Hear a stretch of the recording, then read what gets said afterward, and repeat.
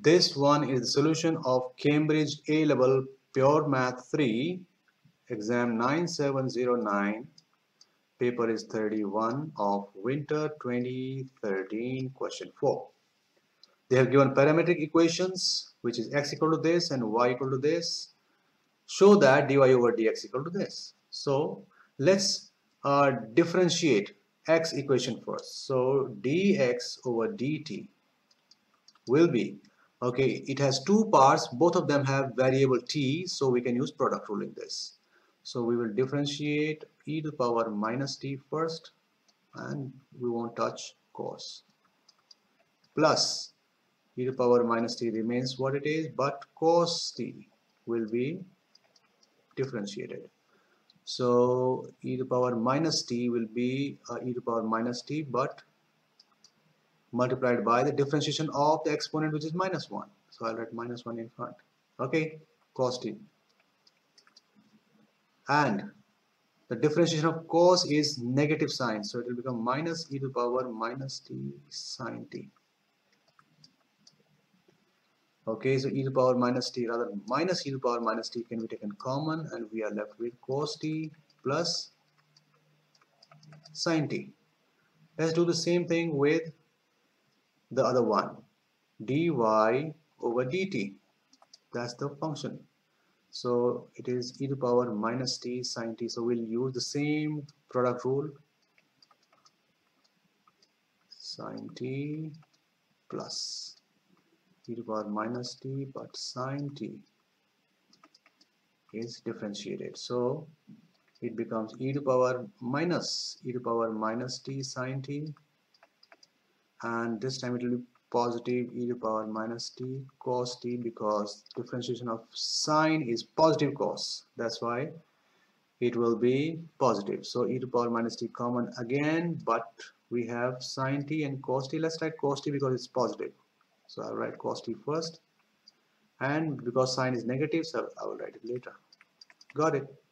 So now they are asking to show that dy over dx is this. So dy over dx is equal to dy over dt multiplied by dt over dx. Dy over dt, what did we get? This here, e to the power minus t cos t minus sine t, okay, multiplied by reciprocal of dx over dt. It's dt over dx, that's what we want. So we'll reciprocate what we had here, which will be 1 over minus e to the power minus t cos t plus sine t. Okay, let's try to make them 1. Oh, we can cancel this one. This and this can be cancelled, so we are left with minus 1 here. So let's write minus cos t plus sine t. Yeah, this minus will change the signs of these two. Sine t over cos t plus sine t was already here, right? So what format do they want? Let's see.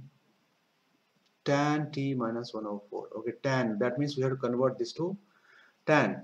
Let's divide each element by cos t. And why cos t? Because sine over cos is tan and cos over cos is 1. So it will change it. Minus 1, let's write in explanation. Cos t over cos t plus sine t over cos t over cos t over cos t plus sine t over cos t. Alright, purpose was to convert it to tan and convert this to 1. This is cancelled, so it will be minus 1 plus tan t over 1 plus tan t. And now let's look at an identity, which is tan a minus b. It is in your formula sheet, you should verify this. Tan a minus tan b over 1 plus tan a tan b. So if you look at this minus 1 can be written as minus tan 1 over 4 pi, because the value of tan 1 over 4 pi is 1. So in place of minus 1 I wrote this, and because tan t is positive, let me write before this tan t first because it is positive, so negative later. And here I can write 1 plus, and I can multiply this tan t by 1. That does not make any difference, correct? So and that's what I will write here, tan t multiplied by tan 1 over 4 pi. Again this 1 is replaced by tan 1 over 4 pi. Why? Because I wanted to get this format, tan a minus tan b over 1 plus tan a tan b, and this is what it is here. And according to the identity, it will be equal to tan t minus 1 over 4 pi. And this is what they wanted us to show. Look at the question. Dy dx is this. We got it.